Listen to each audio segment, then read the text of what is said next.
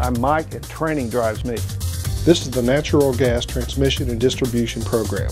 The program teaches the student high-tech skills needed for today's gas pipeline jobs.